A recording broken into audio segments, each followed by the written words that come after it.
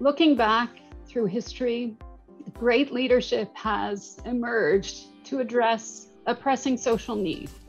How can effective leadership bring us closer and faster to our collective vision of a connected and sustainable planet that presents equal opportunities for all?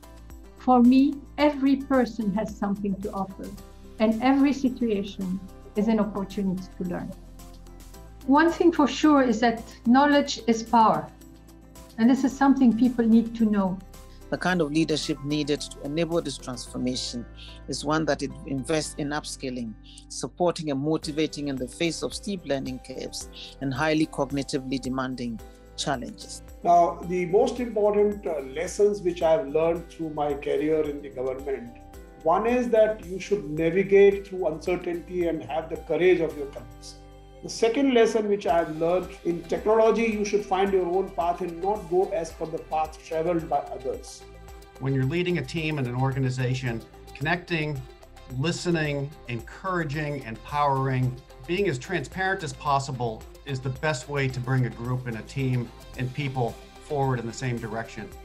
What we need to do today is give people a chance, an environment, but also change the systems in our countries. Not just talk about it, but actually do something about it. If you start off dreaming too small, then even when you achieve your goals, it doesn't feel like you're stretched enough. So the first thing I would tell anybody is dream unapologetically big. Leaders, in order to inspire others, they have to have a great vision, and they need to be able to communicate that vision. The main message I wanted to leave for the young people of my generation who, like me, are looking for social change is that we must be politically active.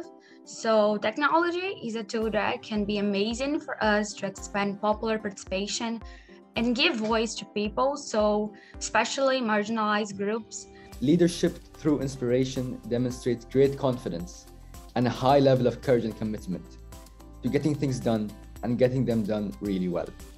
The advice I want to give to the young leaders in the world today: empower entrepreneurs and use digital technologies.